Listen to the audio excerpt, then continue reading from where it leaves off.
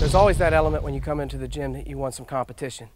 So we have something we call Dayton shooting. We have between 15, 20 to 25 parts of our offense or fundamentals that we really emphasize.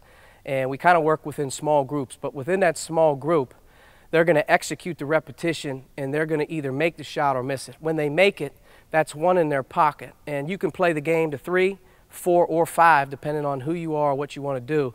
But the minute that that player, the first guy in that group, makes the third one first, the fourth one first, or the fifth one, they win the spot. So in Dayton shooting, what we introduce right now is what we call transition shooting.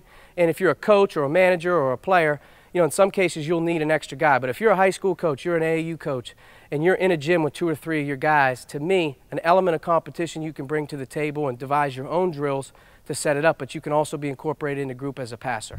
This first thing that we're going to show is transition shooting, you know, college basketball in general, but in some cases high school basketball. The games are won, and the best shot you can shoot from 3 is the one that's early in transition.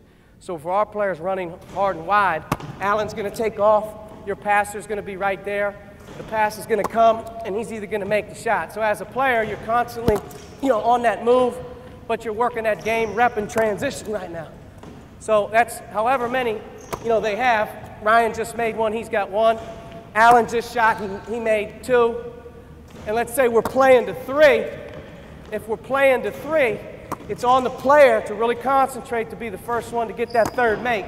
And let's say Alan shot right there as his third one, game, he won. In Dayton shooting sideline or transition shooting from 3, Alan took the first repetition or our first breakdown.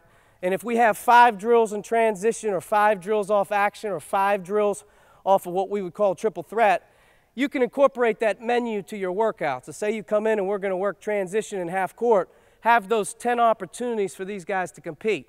Whatever you do on one side, you automatically compete on the other side. So we would go right sideline transition. Alan already has 1 win. Go.